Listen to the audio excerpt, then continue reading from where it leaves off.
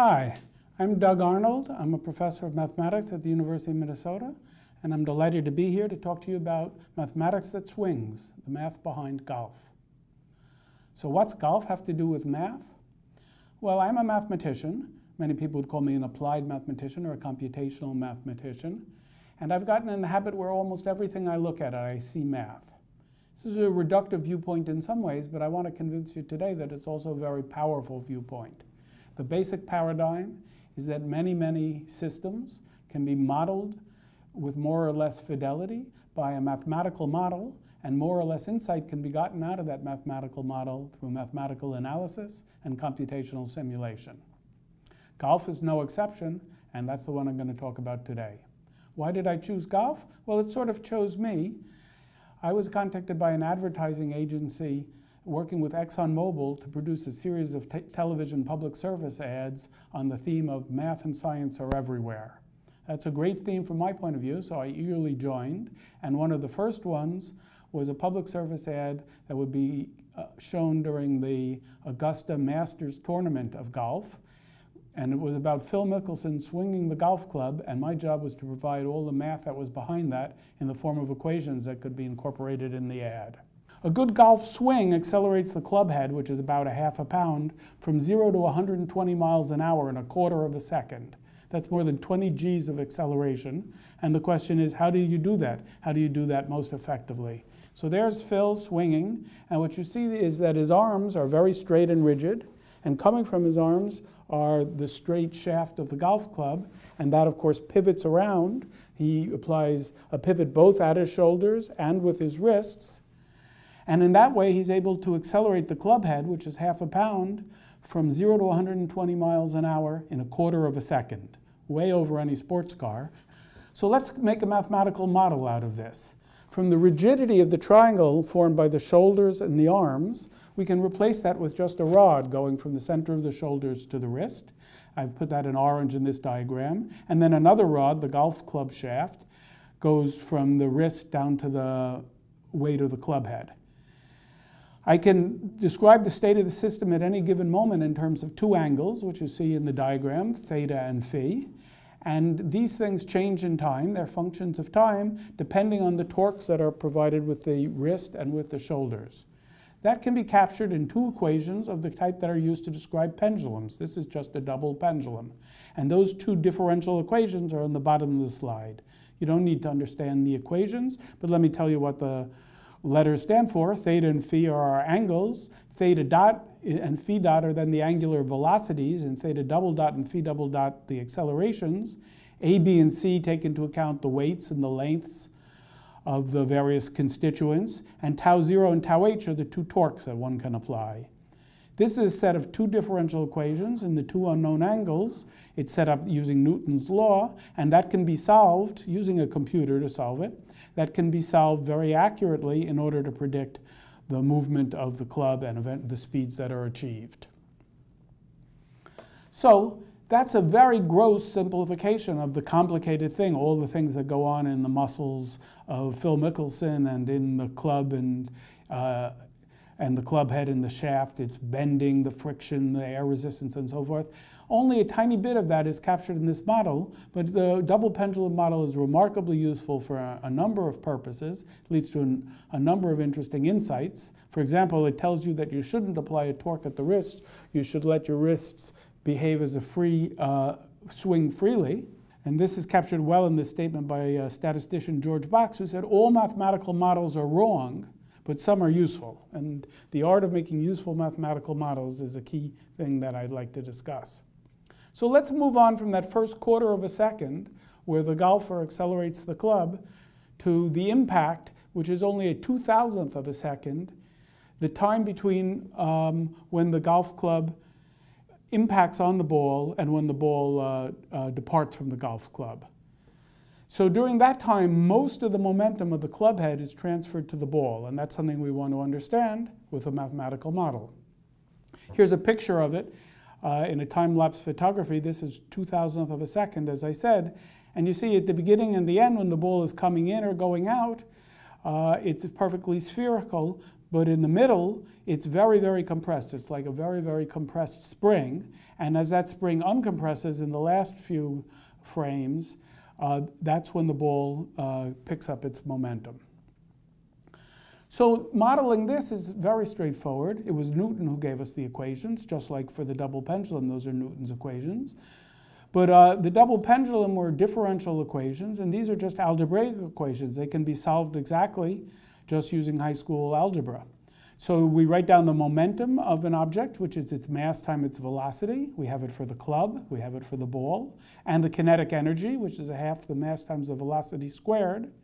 And then we use conservation to tell us the momentum before, which is the club's initial momentum, thanks to the acceleration of the club by the golfer, should equal the momentum after, which is the new lower momentum of the club due to its new velocity after impact, and the momentum of the ball. And then we take a similar conservation law for the kinetic energy, and then we solve those two algebraic equations and the two unknowns to find the velocity of the club and the ball after impact. In particular, if you look at that final equation, you see the velocity of the ball is the velocity that came in with the club times a factor that's a little bit less than 2, depending on the mass ratio. So already we've learned a nice insight from very simple algebra that no matter how hard you hit that ball, it will never go off any faster. Actually, it'll go off slower than twice the speed you come in at. And finally, I'll go to the most complicated part of tonight's lecture, which is the flight of the golf ball after it leaves the tee.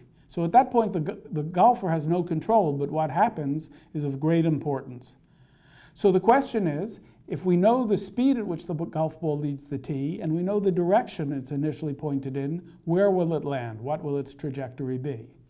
That's a question that calculus instructors ask their students all the time, and it leads to pictures like this one of a parabola. So you take the velocity of the ball and you break it into two components, a horizontal velocity that stays constant because there are no forces in the horizontal direction, and a vertical velocity that has a quadratic downward pointing behavior because of the acceleration of gravity. So we always get a parabola from these problems, and that makes the algebra rather simple to answer the questions. So the answer to our question, what's the trajectory of the ball, seems to be a downward pointing parabola. So let's compare that to reality. Here's a picture using a sensor technology that lets you trace the trajectory of a ball hit by Phil Mickelson. This is a terrific drive at the Buick Invitational at Torrey Pines, but you see it looks anything but like a parabola. Certainly if it's a parabola concave up, like a cup, not concave down like a bowl, but it reaches its peak at some point that doesn't appear to be anywhere near the middle, and then it goes down on nearly a straight line. So what's wrong with our calculus model? Well, all models are wrong, but some are useful. This one is not useful. In the beginning of the calculus problem, there's usually some fine print that says, neglecting air resistance, calculate the trajectory. We can neglect air resistance, but the golf ball doesn't neglect air resistance. It's extremely important in the game of golf. Imagine, for example, you're sitting in a car. The air is carried along the car with you. You hold up your hand, you don't feel anything. Put it out the window, you can't neglect air resistance. It'll be pulled back and you'll feel it very strongly. That's acting on a golf ball. So air resistance can be broken up in two components, just like we broke up the ball velocity in two components. But now one component is named drag, and that's the force pushing backwards on the ball, trying to hold it back. And the other is called lift, which is perpendicular to that and helps keep the ball aloft. They're both extremely important in golf, but let's concentrate on drag. So the question is, can we add drag and lift to our mathematical model to get a more realistic trajectory of the golf ball? So you have to understand drag and lift, and it turns out they are not easy to model mathematically. This question came to the fore in the beginning of the 20th century after the Wright brothers had their first flight. And one of the key people to study drag was Gustav Eiffel. He had built his new tower and was looking for interesting things to do, and he started to study aeronautics. He built a laboratory in the Eiffel Tower and used it to measure drag. In 1912, this paid off because he made a completely surprising discovery, now known as Eiffel's paradox, or the drag crisis. It's shown on this graph, which shows the drag as pounds of force pushing backwards on a smooth sphere according to its speed, which is varying from about 80 miles an hour to 400 miles an hour. And you see, as you'd expect, if you've ever put your hand out of the window in a moving car, you feel the drag on it. The faster you go, the more drag you feel. But actually, Eiffel's paradox says that at a certain point, all of a sudden, the drag goes down. That's huge for golf. It's huge for aviation. But why does it happen? You'd think the faster you go, the more you'd be feeling a push back on you. So that was called Eiffel's paradox, or the drag crisis. And the person who figured it out was this person, who's sort of the hero of this talk, Ludwig Prandtl. He was an interdisciplinary scientist, engineer, scientist, mathematician. You see him doing experiments in the beginning of the century and coming up with the boundary layer, which is that thin layer of fluid that sticks to the ball as it goes around the ball for a while and then separates off, leaving a trailing wake. Very important, that trailing wake, because there's a low pressure area that slows down the ball. Prandtl studied this both experimentally, as shown in this picture, but especially mathematically, and he presented his work in the 1904 International Congress of Mathematicians, in one of the most important papers of fluid dynamics. The diagram is a picture from Prandtl's paper explaining how pressure, higher pressure at the back of the ball, forces the flow to backwards and eventually to reverse itself, and that's when the boundary layer separates. And the other two pictures are much more recent experiments that match Prandtl's theory and showed that using the power of mathematics, he had a microscope that was exactly spot on. Then when he heard about the Eiffel paradox and the drag crisis, he tried to apply his theory and succeeded. It took him about 5 years to explain how it works. So I don't have time to go into the details, but basically the key is, in order to have boundary layer separation happen later, what you'd like to do is have your boundary layer turbulent, so it mixes the air, fast air going by the golf ball to the slow air stuck at the ball. Therefore, extra turbulence decreases drag and makes the ball go further. And so the key is to induce that turbulence, and that's what all these patterns of dimples and ridges on golf balls are for. Well, golfers had discovered that about half a century before, when the first rubber golf balls were invented.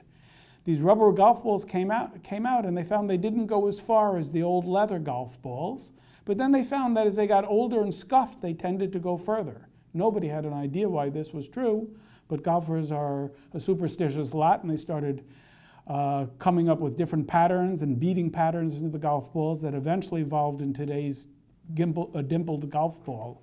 And actually, new dimple patterns are being developed all the time. There's something like 1,000 patents.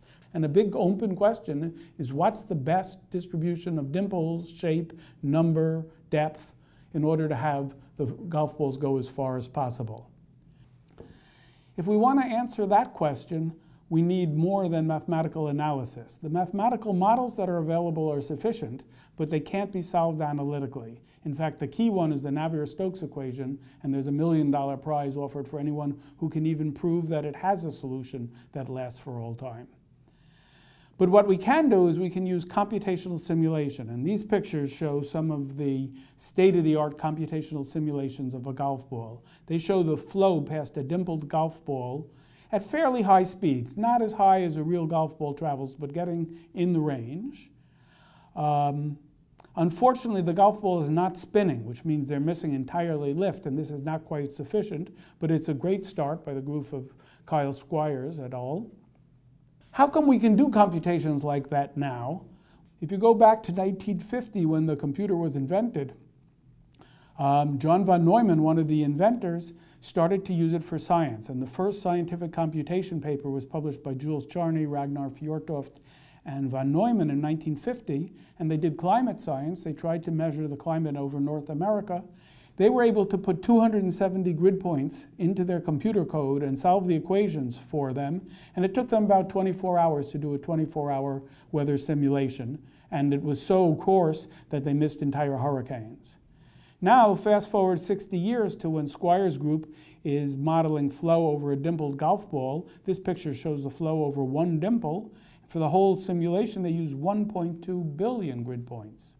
Why can we do 1.2 billion grid points now when we could only do 270 half a century ago? Well, of course, you're probably thinking computers are a lot better, and they certainly are. Moore's law has been doubling the speed of computers every year and a half. However, that's not the whole story, or even the biggest part of the story. You also have a great change in the algorithms. So back in the 50s, one was using Gaussian elimination to solve linear equations. Then the Gauss-Seidel method and the optimal SOR method was introduced in the 60s, the conjugate gradient method, up till today's best algorithms like full multigrid. And these have sped things up by a factor not of 10 million, but by 100 billion. We're now in a world where mathematical modeling, mathematical analysis, and ingenious scientific computation can tell us a whole lot about a whole lot. Thank you.